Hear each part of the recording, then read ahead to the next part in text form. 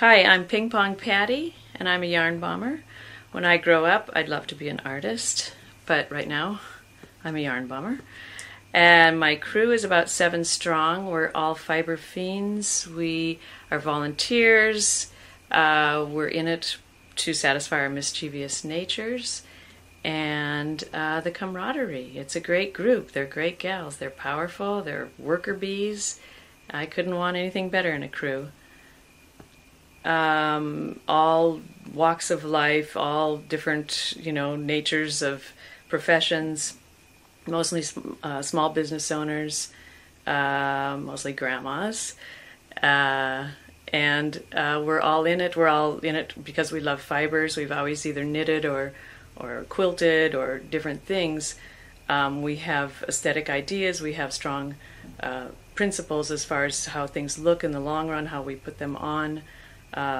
We care, it makes a difference to us to see it done right and have it be beautiful.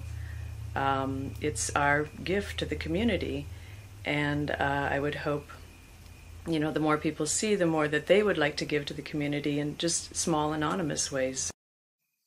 Graffiti has finally elevated itself to a street art. It's a raw voice of the street. It's a commentary on our world from the bottom up, but it's still mainly a guy's sport.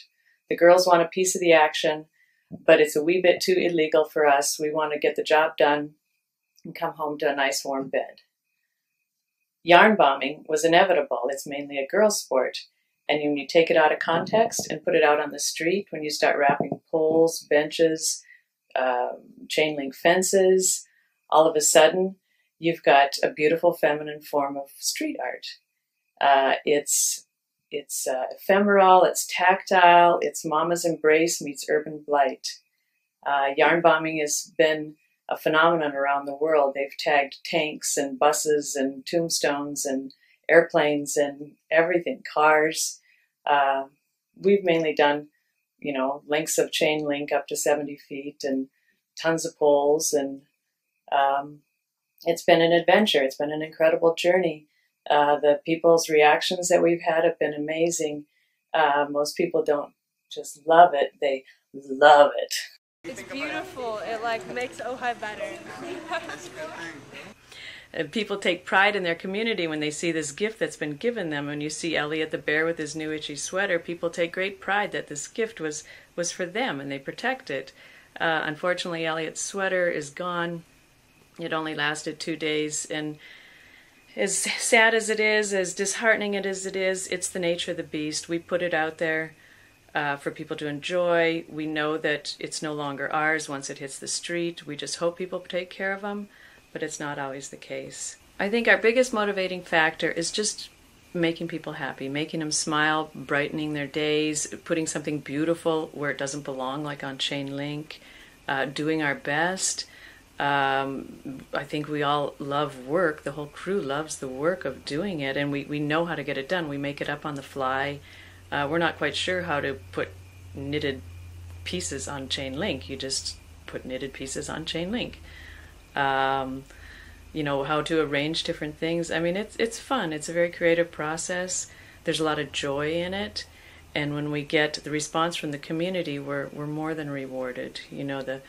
The hugs and the happiness, and it's wonderful when they don't know who we are, that they're our spokespeople. They're telling us, oh, this great hit they did over there, and they do this stuff, and they're these 90-year-old grandmas, and I don't know how they get up in those trees, and they know all about us, but they don't know us. So it's always fun when people are there supporting us and being our loudspeakers, and it's just a blast. We're all having a blast with it. And there's a sad side too when our pieces are gone the next day, and it's a little shocking. It is a lot of work. We do spend a lot of time at home, drawings and color renderings and measurements and pictures and miles of braided rope and pom-poms to have it be gone within 24 hours.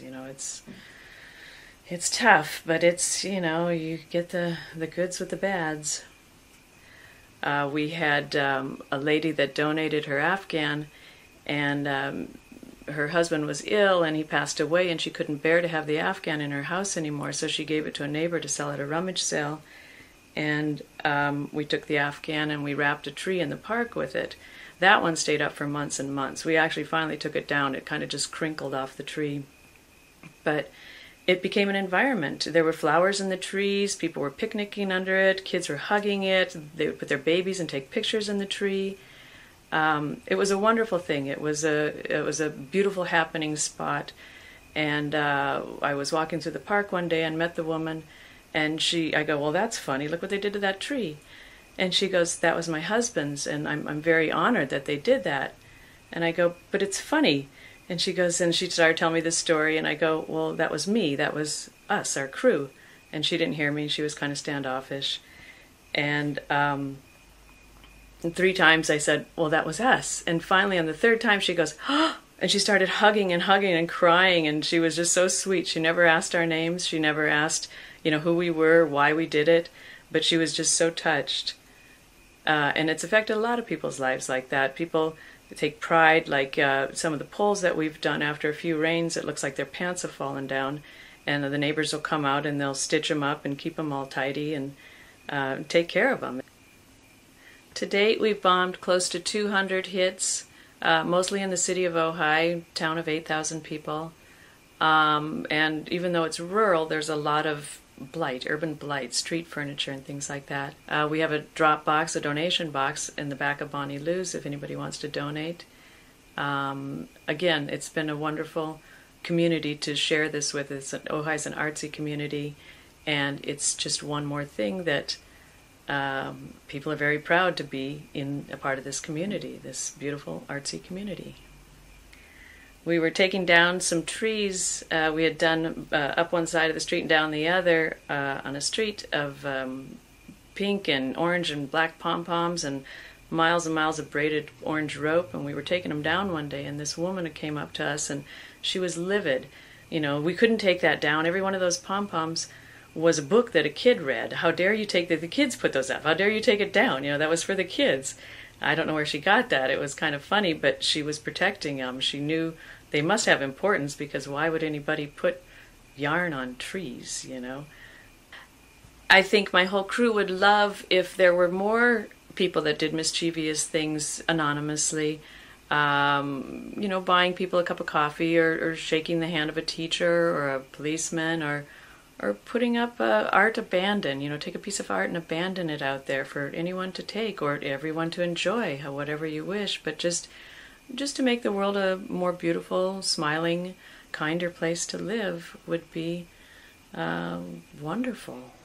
Nighty night, Elliot. Hope that new sweater ain't too itchy for you. Right, exactly. That was good. Excellent.